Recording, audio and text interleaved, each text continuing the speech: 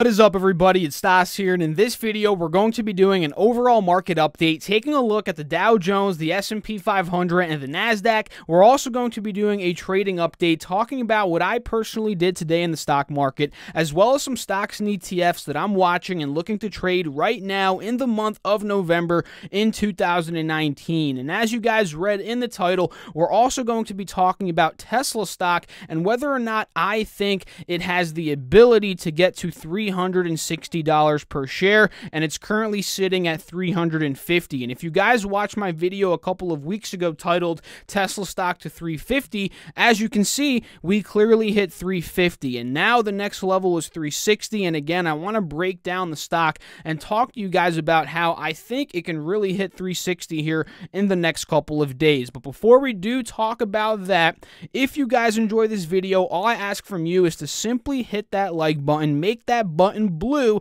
and consider subscribing to the channel if you do want to see further content from me about the stock market, investing, and trading. And join our Strive Smart Discord group chat as well as our Strive Smart Facebook group. All of those are free, as well as the Strive Smart merch is down below if you guys want to check that out as well. So let's get right into it, starting off with the SPX here, the S&P 500, which hit yet again, guys, an all-time high today at the end of the market of 3120.46. Ended up closing the day up $23.83, up almost 0.8%, 0.77% to be exact. This is a ridiculous day, for the S&P 500, and this is mostly, in my opinion, due to optimism surrounding the trade war. China and the U.S., they've been in discussions over these past couple of days. Yesterday, and I believe today, they were talking. And we got some optimism from Larry Kudlow. That's kind of what pushed this market up, in my personal opinion. And you can see, again, the close of the market is where we actually hit that all-time high. And the whole performance today of the market was extremely bullish, right? We gapped up. We didn't really pull down at all for the whole entire day. Maybe a little bit in the middle of the day. But ultimately, we ended up, again, hitting that higher high and hitting that all-time high. So very bullish in terms of the S&P today and its performance, and especially that close. And if we go to that hour chart again, we can see again the all-time high, the uptrend continuing here, and the beautiful pop on that 50 SMA from yesterday that we really saw play out heading into today, right? We broke all of the old resistances. So at this point, I'm looking to see if the S&P is going to either continue this higher high pattern where we hit another all-time high maybe on Monday, or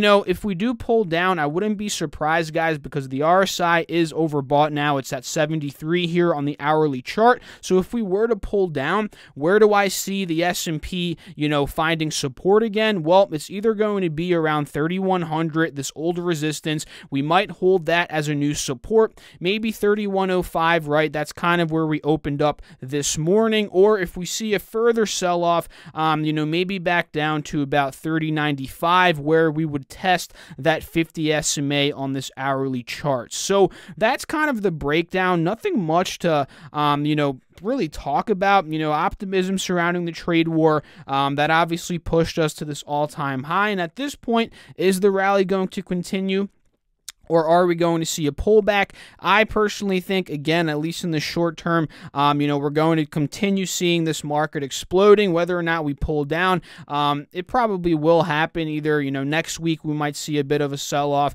before continuing. But ultimately, I think the trajectory in this market is still up, right? So if we go to the Dow Jones Industrial Average today, guys, very explosive day, up 220 points, up 0.8% on the dot, and the Dow Jones, guys, finally cracked into the $28,000 territory. Today was a historical moment for the Dow Jones, right? And if we go to the 1 day, 1 minute, beautiful uptrend for the entire day. It really didn't cool off at all, except for this little hour and a half in the middle of the day. But ultimately, just like the S&P, we hit that higher high, bullish close in the hour, leading to the end of the market. So very beautiful day for the Dow Jones on the 20-day 1-hour chart, you can see, we popped perfectly on that 50 SMA from yesterday's close. Now, if we see a pull down, if we see this thing cool off a bit, where could it go? Maybe $27,800. That's an old all-time high. We probably will hold that,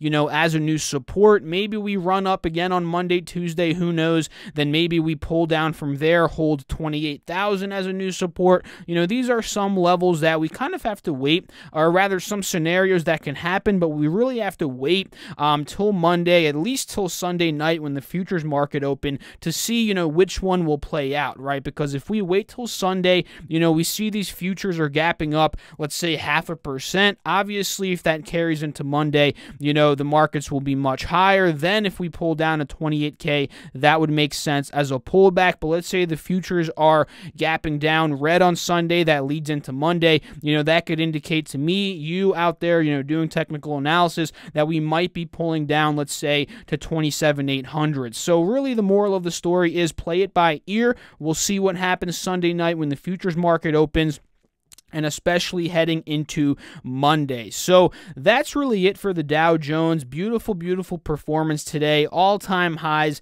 It's looking very, very bullish, guys, especially at the close. The NASDAQ today up 57 points, and it's actually dropping a little bit right now, up about 0.7%, and we hit another all-time high, guys, and I think we actually just hit the all-time high because this is the futures that we're looking at right now. The all-time high is 83.23, as you can see, on this chart. If we zoom in a bit to that 1-hour chart, you can see the beautiful pop on top of that 180 SMA to that higher high again, which we just hit at this point right now, the all-time high at 83.23 rather. So at this point, if we look at the RSI on the NASDAQ, it's not as overbought as the Dow and the S&P, right? So I can actually see this one maybe running a bit higher before ultimately retracing and maybe testing that 50 SMA, this green line here, or maybe even that 180 SMA,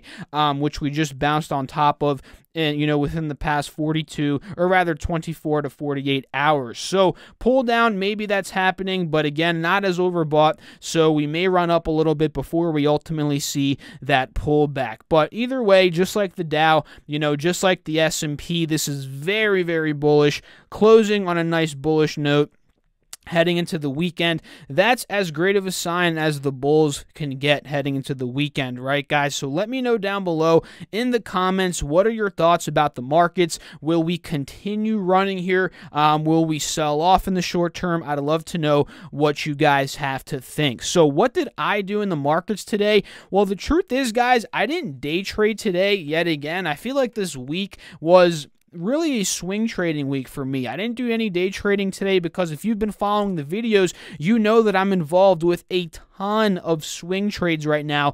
A lot that I'm actually losing count when I'm recalling them in my head for this video. But really, I'm just holding on to those swings. I'm up on I think I'm up on all of them, to believe it or not. Maybe Chipotle I'm not up on, but the ones that I'm swinging, just to quickly run through it in under a minute, I'm swing trading McDonald's and I'm swing trading Chipotle. Both of these restaurant stocks, they've been crushed. Their earnings were pretty decent, kind of a mixed bag, but we're seeing a slow reversal in both of these stocks, so I put a little bit of money in both, as they're trying to continue the trend up, which both of their trends over time are up, and this is just simply a dip. I'm also swing trading Facebook, which I'm actually up right now about 1 to 2% on. PayPal is another one that did very well today. Actually, I think it did better yesterday, but the trend continued today, which was really, really good. Actually, yeah, we closed, or rather we opened at 104.50, sold off, but again, yeah, we held that trend from yesterday, which is a good sign that PayPal is reversing, and I'm really liking this one, guys. I didn't add more money today into PayPal, but I did buy more yesterday, as you saw in yesterday's video, so I'm holding that one. Let me think, guys. What am I in? PayPal, McDonald's, Chipotle. Oh my goodness, guys, I'm forgetting off the top of my head. But I'm definitely in 4, 5, 6 swing trades right now. And yeah, that's pretty much what I'm doing. I'm waiting kind of for you guys to fiddle out before I trade natural gas again. And it seems like finally today we are getting some push up, as we saw you guys see a pretty good day. But we'll get into that here in a couple of minutes. Now I kind of want to talk about Tesla and go over why I think it can get to $360 per share. And again, I made a video, this must have been like 1-2 weeks ago, maybe even 3 weeks ago, talking about how Tesla had a very good opportunity, especially after their earnings report, to get up to $350 per share, right? And that's exactly what we got. And if you don't remember what happened, well, Tesla saw a surprise profit. Their revenue, I believe, missed a little bit, but again, that profit shot the stock up after their earnings report a couple of weeks ago. The stock went from $250 all the way up to $330 per share. And at this point, a lot of us were skeptical that, you know, this thing might pull down and maybe even get back down to the 290s, 280s, but ultimately it never really did, right? We cooled off a bit at $300 here, shot up another level to $320. Cooled off again, ultimately held 311 for a couple of days at a higher low from the previous, which honestly 311 has been a strong support over the past couple of years if we look at this 1-year chart. So we held, actually no, this is down here, guys. So we held this level 310, then ultimately we shot up aggressively, and I think that's when I made the video talking about Tesla to 350. Then long story short, we got the 350. We got the 350, I believe it was, let's look on the 5-day, 5-minute. I believe it was 2-3 days ago, and now we're starting to see a very similar pattern as to what we saw on the consolidation at that $310 level, right? We're starting to see Tesla level out a bit. Now the question is, are we going to successfully hold 350, which it seems like we're doing, and is it honestly going to hold into Monday and Tuesday before we do make that break up to 360? So I kind of want to set on alert here, $353 for Tesla. And honestly, guys, the fact that it's already holding it again for the past 1-2 days in terms of that 350 level, that's a really, really good sign. And if this stock's actually moving up pre-market, it could probably hit 360 on Monday with how bullish this has been. So I set that 353 alert. You know, on Monday, if we do end up breaking out like this, that's going to trigger my alert, and I'll probably build a position, maybe even a swing position in Tesla as it tries to fill the gap up from there. But really, guys, I think this is going to continue to remain bullish. They actually just announced a gigafactory going in Germany, in Berlin, which is really good, right? You know, the Chinese gigafactory in Shanghai, that's probably going to start pumping out vehicles here in the next couple of weeks. So a lot of good news right now revolving Tesla, and sooner than later, guys, before we even know it, their next earnings are going to roll up, and if they maybe hit profits yet again, have an impressive earnings, we get to see some numbers from the Chinese gigafactory and so forth, I can see Tesla stock, believe it or not, guys, this may blow your minds, you know, I can see Tesla stock 380, maybe even breaking to all-time highs, guys, into the 400s over these next couple of months. I definitely think it's possible, but again, that's if they crush earnings. You know, if they do well, if we get numbers from the gigafactories and so forth, I think they can do well overall. But this upcoming week, again, guys, you know, I think this plateau, not really plateau, but this consolidation we're seeing, it's going to get us to that 360 level. But on the flip side, we have to plan for both scenarios. You know, if it pulls down, if we see a sudden dip below $350, we may be going back down to retest 340, maybe even that 180 SMA, which we actually held a couple weeks ago, really about a week ago. And if it holds that, guys, that could be even a better dip buy for Tesla. And I might even load the boat, not load the boat like an insane amount of shares, but I might even build a better swing position here than I would here. So either way, it's win-win in my opinion. You know, if we make that push up, we could get in as a day trade, maybe a 1-2 day swing trade if we get the pull down, more margin of profits opened, especially if we hold that level. We can get in at a cheaper price and swing trade it to 340 again, 350, and again, even 360. So that's kind of what I'm thinking right now about Tesla. Let's go into UGAS, guys, because a lot of you, of course, love when I cover UGAS and go over it. And if you want to see a more in-depth report, or rather a breakdown of the natural gas report that came out yesterday, I'll have a link down below in the description to yesterday's video where I went in depth with those numbers. But pretty much those numbers that the natural gas report gave out ended up tanking UGAS. If we can see on this 5-day 5-minute, you'll be able to see it. UGAS ended up tanking, but ultimately if we're looking at a 3-day basis here, the trend is kind of reversing to the upside, despite that report not being too great for UGAS initially, right? So we got the pull down yesterday, of course, and then we ultimately sold off for the rest of the day, heading into after hours. But now with today's action, you can see, we kind of made higher highs and higher lows on the daily chart here, which ultimately, based on this trend line, that's an upwards trajectory that's starting to form. And honestly, the close today was quite bullish in my opinion, because we held the 180 SMA at a higher low, as well as holding this trend line. So for you guys, would I hold it over the weekend? No way, because this thing can definitely dump, based on what the futures look like on Sunday. But if it holds this, guys, on Monday, right, let's say we start to do something like this, you see natural gas start to move up, right, this could definitely be an entry point on Monday. But again, holding it over the weekend, that's a bit too risky for me. And yeah, that's pretty much it, guys. Natural gas, it's been funky. I think we actually rolled over to the not the December futures, to the January contract, which is this one right here. And if we look at the 4-hour chart, we're holding the 180 SMA, which is a bit bullish in my opinion, right? But we're struggling under that 50 SMA. So ultimately, if we see something like this next week and a bullish report on Thursday, I could see you guys, honestly, guys, being 20 plus bucks over the next 1 to 2 weeks if this pops and if we get that bullish report. Let's say we start to get withdrawals, right? I think that's going to be fantastic, right? So that's kind of what I'm thinking. Natural gas, UGAS. Again, if you want to see that report breakdown, go check out yesterday's video. I go into that for about 5-6 minutes.